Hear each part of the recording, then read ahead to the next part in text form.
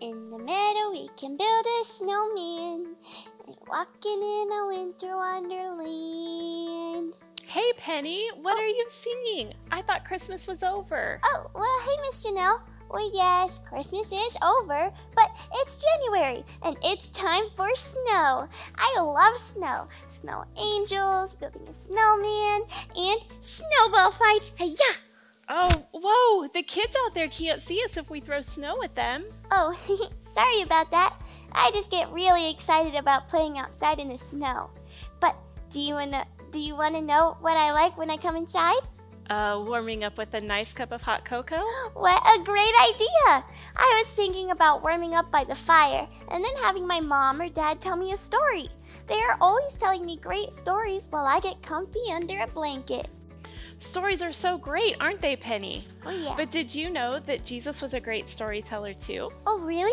I always like to hear stories about Jesus, but I'm not sure I've ever heard one from Jesus. Well, it's true. Jesus tells us stories in the Bible called parables, which are stories that teach us something important that he wants us to know. Oh, well, I'd love to hear one of those about now. All right, well, Penny, put on your listening ears because here comes our storyteller to read one of those parables now. Oh, I'm ready.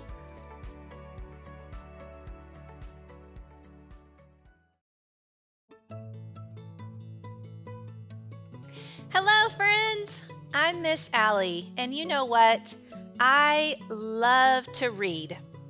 Stories are the best, and today I want to look at a story from the Bible that Jesus told that teaches us all about God's love. He loves us no matter what.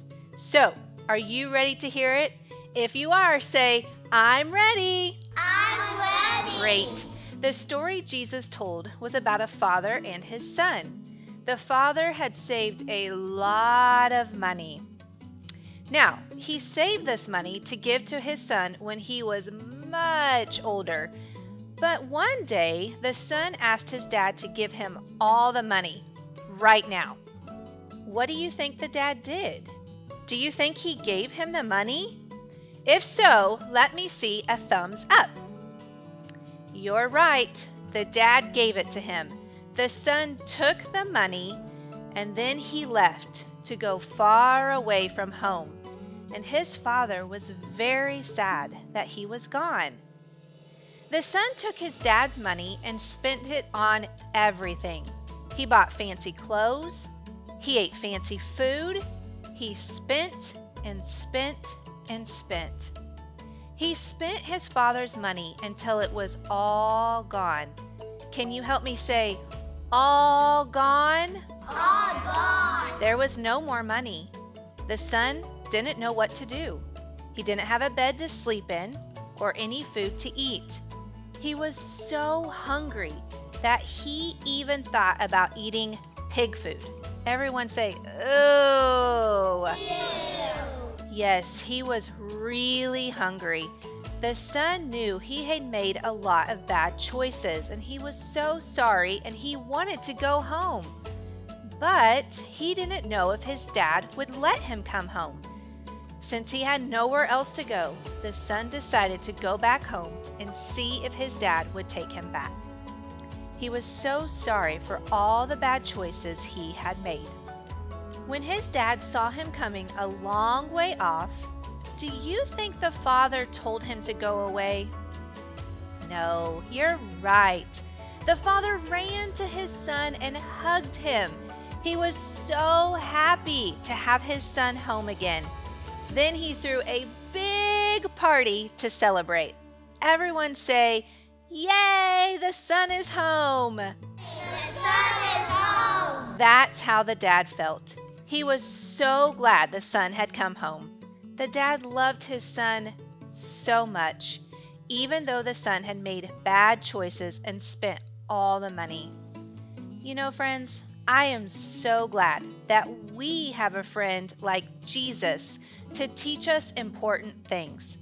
He teaches us that God loves us no matter what, just like the father loved his son in this story.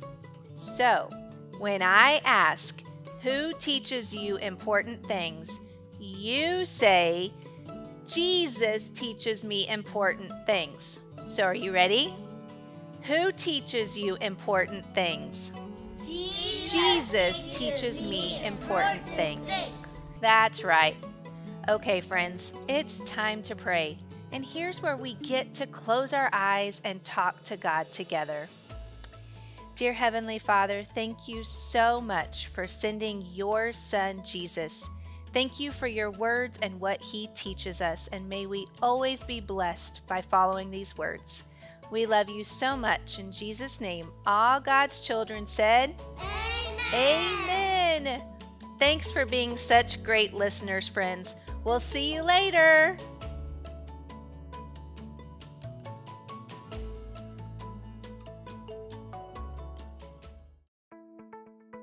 Wow, that was an amazing story that Jesus told. I would be really sad if I left home and didn't have my mom and dad to help me.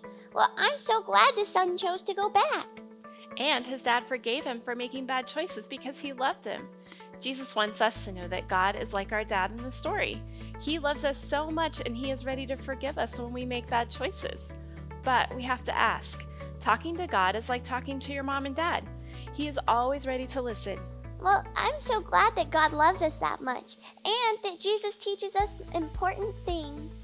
Me too, Penny. Who teaches you important things? Jesus teaches me important things. You got it. Hey, do you know what sounds good right now? A cup of warm hot cocoa.